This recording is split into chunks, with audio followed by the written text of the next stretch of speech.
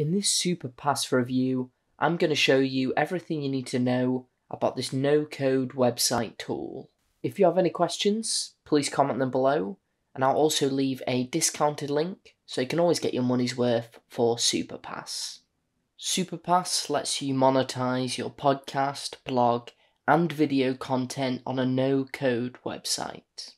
After you've signed up and entered your brand name, it will ask you for your brand logo, where you can upload a file, and you also have the option of uploading a square logo icon as well. You can then set your appearance from light or dark. It's got a preview there. And then you can set your theme colours. You can choose from white, blue, green, etc. Or you could also go on the colour picker and choose the shade you want. Once you're happy there, if you go ahead and click on next, here we can now choose our template to kickstart our site design. So as you can see, we've got a few different options there. This would probably depend on what your website's for or what you're going for. If we hover over the template, we can scroll as well. So I really like this website, so I'm going to go for this one and go ahead and go on next. Here we can preview our template. And then once you're happy, if we go on build in editor, and now we can start building our website. So first things first, in the first section, we've got the edit button, where this section on the left hand side will appear, and we can start changing the text. So we could change the intro text, we could change the heading, which is this bit here, and the subtitle, which is this section here. You can also set your text alignment, so left hand side, central, or the right hand side. I'm going to go for central. We can then click on background image, where you could upload your own background image. You also have the option of choosing from the library if you'd already uploaded some images. Once that's uploaded, you can choose the image alignment, as it's quite big so it fits the whole thing. You can also set the overlay, so you can make it a little bit darker so it sort of blends in. I've not used the best picture example there, but just to show you. You can also set the front image, which is this one here. And as we can see, that's now changed. Again, you can set the image position, where you want it to sit. I'm happy with it there. And then the image rounding, so you could also make it square, or we could have it sort of rounded curves. I like the look of that one, so we'll leave it as that. Below there, we also have appearance, where you can set your theme from day, night, or the standard. Then got the option to change the block padding, and obviously at any time we can scroll through our site. This is just for this block here. Now if you wanted to completely delete this block, you could just click on the delete button and make this from scratch. Once we're happy there, if we go on save block, and then this section is now saved. You also have the option of copying this as well and duplicating it. Below there we have this block here. We could obviously move this to the top. We could duplicate it, delete it, or again, we could edit it. So we could set our intro again, our heading, subtitle if we wanted one, set the alignment. Again, we can upload a background image. We can change the front images, their position, the image rounding, so it could go like that, like a circle. The appearance, day, night, standard. And in this section, we can also add buttons. So we've got one button, which is the Start Now button. You could click on the little pen to edit this. You could type in there whatever you want. And then we can also set the link of where that's going to take you. So if that takes you over to the register page, you'd put that in there, or whatever. You can also set the button style.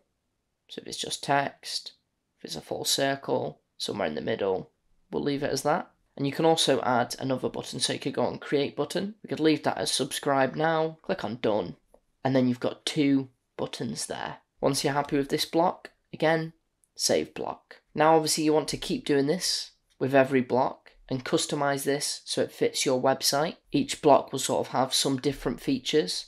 So for example, this one's got featured items, where it's got nice to meet you, and it's got a short little bio. Say if you were promoting a product, we could edit that, set the product title, then you could upload an image, set a little bio maybe about the product, and then you could also add a button text as well, and a link.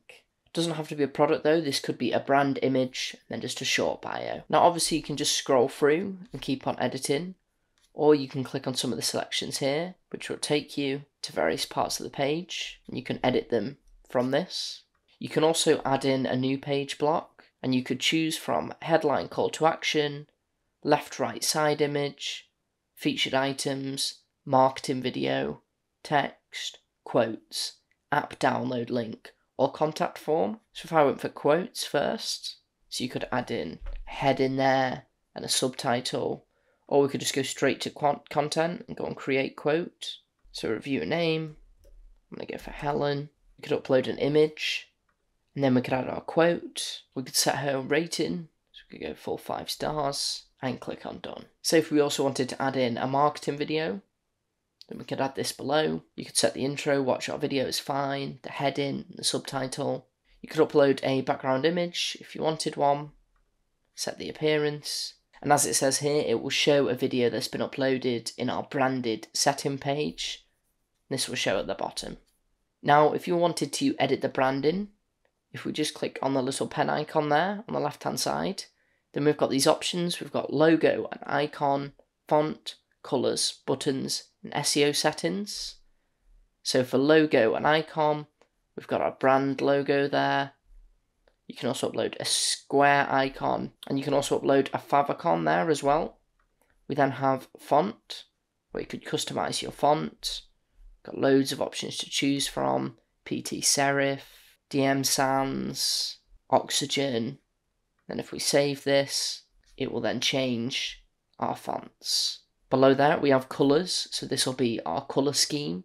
And obviously we selected this earlier, but maybe once you've started building your site, you realise that you don't like these colours, so you want to change them. So we could change them to a darker blue. Go ahead and go on save. That's going to change them. Alternatively, you might want it to be in dark mode. So we could click on dark mode, click on save. And that's going to change things like the header. Below colours, we have buttons, where you can set your button rounding for all of the buttons. And finally, we have SEO settings, where we've got our page title, our page description or meta description, images shared with our site. We can change them and remove them. You might have also noticed at the top that this is currently set as a desktop. If we clicked on the little phone, then this will show what our site will look like on a smartphone. Once you're all happy with your site, you can go ahead and go on preview, and this will open your site in a new tab, and you get a full-fledged preview of your site. There's our quote that we added, our video, we haven't got any uploaded, so nothing will show there. And there's our intro.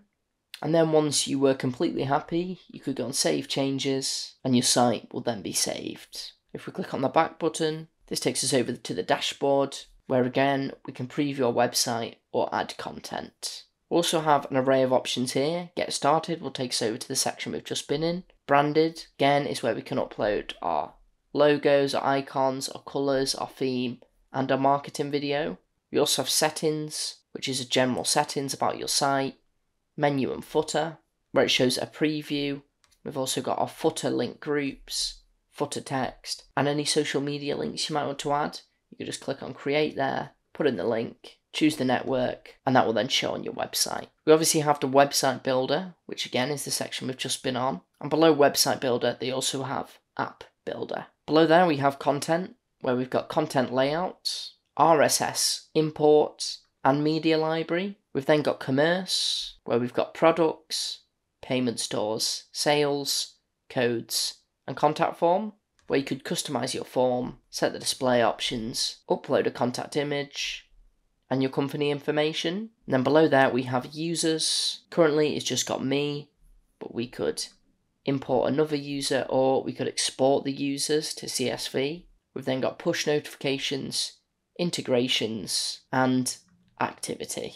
And that's just about everything. So what did I think of Supapass? Supapass is a fantastic tool that allows you to create a really professional looking website. It was really easy to customize your site to your liking, and there was a whole range of different features. Supapass was a fantastic website builder, and I would definitely recommend. Thanks very much, and I'll see you next time.